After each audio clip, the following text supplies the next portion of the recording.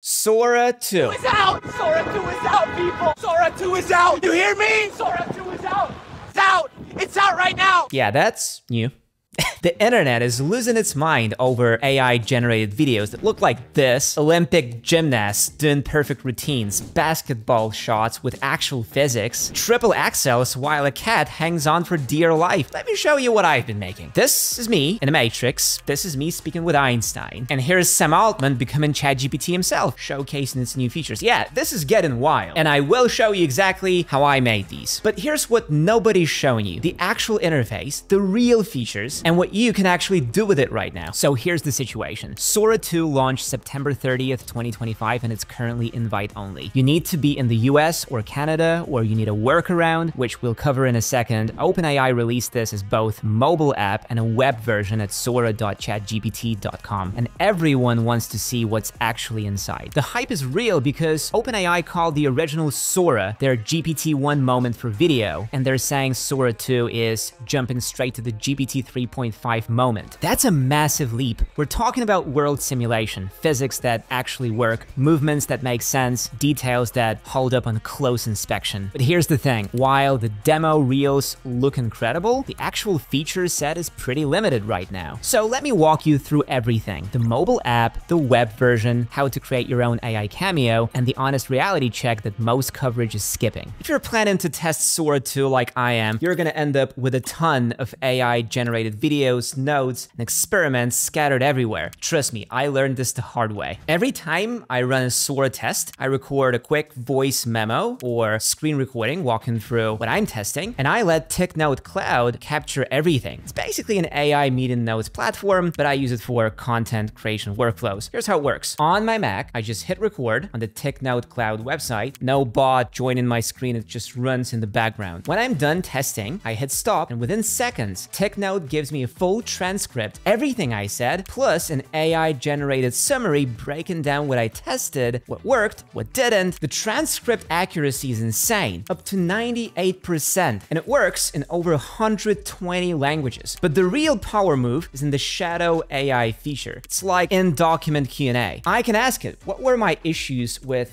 the prompt interface, and it instantly pulls the exact moments where I mentioned problems. I also use the mind map feature to visualize the structure of my experiments, like, okay, I tested 5 different prompts, which ones gave me the best results? And it turns that into a visual map I can literally screenshot and drop into my notes. And if you're doing team reviews or client calls about AI tools, TikNote has templates for everything. Product demos, creative briefs, technical reviews. You're not starting from scratch. They've got a free tier with solid features, and you can sign up right now. I'll drop my link in the description. Honestly, it's been a game changer for keeping track of what I'm building with AI tools like Sora. Let's start with the mobile app, because this is where most people are jumping in. When you first open Sora 2, you're hit with what looks like TikTok or Instagram. It's a vertical feed of AI-generated videos. You can scroll, you can like, you can comment, you can follow creators. OpenAI is clearly positioning this as a social platform, not just a tool. At the bottom, you've got your navigation, home feed, explore tab, create button in the center, notifications, and your profile. Pretty standard social media layout. The explore tab lets you browse by category. Trending, recent, following, and you can search for specific types of content or creators. Now let's talk about the create flow, because this is what you're really here for. Tap that plus button in the center and you get 3 main options: generate from text prompt, upload your own footage to transform, or use a cameo. We'll dive deep into cameos in a minute because that's the standout feature. For text to video generation, you type your prompt into text box. Speaking of prompts, if you're stuck on what to write, I personally use the Ask AI Master feature. It's built right into AI Master Pro. You literally type,